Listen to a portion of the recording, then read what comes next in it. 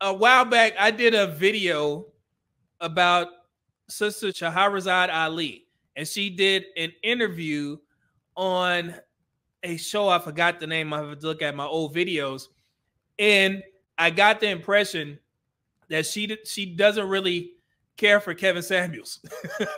She doesn't. From what I understand, you spoke to Kevin Samuels numerous times, and he acknowledged your work as being an inspiration for his views about relationships in our community, right? Did you agree with Kevin Samuels' approach?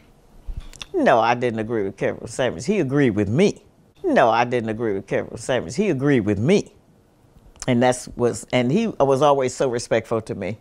And we were getting ready to do something, though. We were going to do a big thing in Atlanta. And then he went and died. So I guess that wasn't supposed to happen. But, Kevin, the book woke him up, and it gave him the courage to discuss and address these things since I had did it and had put out the blueprint. And so he was a bit crude. I had told him I didn't think he would be successful because of how he was going about it. But he told it the way he saw it, and he was not successful. He was successful in his platform, getting hundreds of thousands of people, 300,000, 400,000, 500,000 people were, tuning in to hear him and his comments. But I don't know. I'm sure it benefited some of the women because it put us in check about what we think our overrated value is.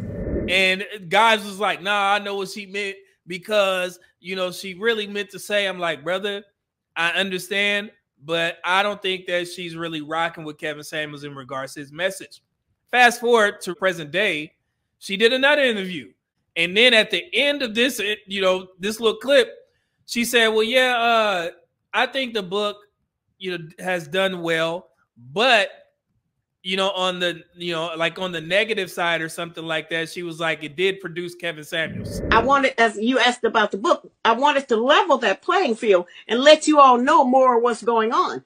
Now, some of it has backfired.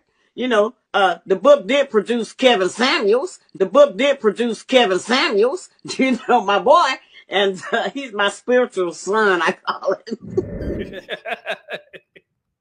She don't like Kevin Samuels, man. And I told y'all, and I'm gonna clip this up and I'm gonna put it in this video. But yeah, I'm gonna find that clip and I'll let you guys hear it. She don't like Kevin Samuels like that, man. I guess she may respect him, but as far as the way he went with his message, she's not rocking with it. So, and I'm gonna let y'all probably like, what? She didn't say. Come on, do I really say things that y'all would have to question? Be like, he lying? No, not at all. I'll show you.